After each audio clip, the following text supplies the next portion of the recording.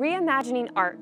What exactly does that mean? Well, for the Arkansas Philharmonic Orchestra, it means bringing music to the community. Well, of course, you see on TV and in the movies that the orchestra is where you dress up in your tux and you go out, for the evening at, at the symphony hall.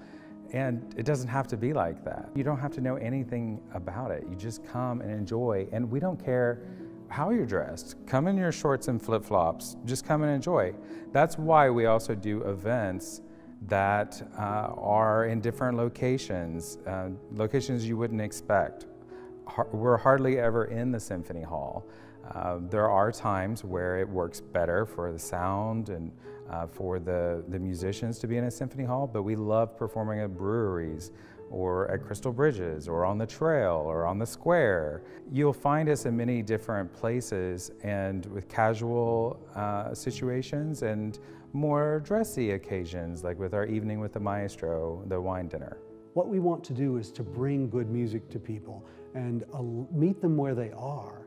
One of our missions with the Arkansas Philharmonic is to take music to people where they are. So much misunderstanding and apprehension about coming to an orchestra concert. Do I have to dress a certain way? Do I have to act a certain way? What if I don't know where to clap? And we try to remove that because really it's about the music.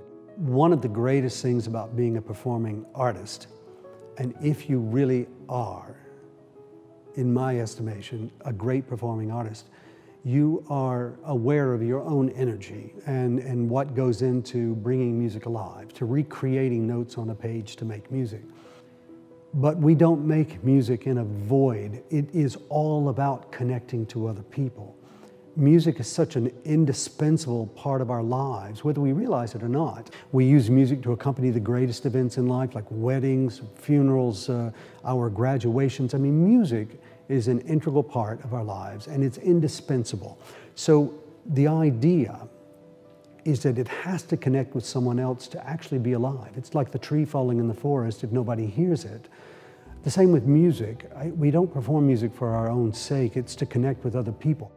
Education is of the utmost importance to the Arkansas Philharmonic. And then we like to present diverse composers, diverse music, be able to bring different music into the community. And we just like being involved with different partners throughout in many different ways. I often say to people who come to our concerts, you don't have to like everything that we do, but give the music an opportunity to reach you in some way. I completely respect someone who says, I didn't like that piece at all. I enjoyed watching the violins, or it was fun to watch the bass drummer at exactly the right time, or oh my goodness, the flutes, how can they possibly do that? There's a fascination there that I think that people find, even if they don't particularly like a piece of music, the spectacle of a live performance has so much visual activity.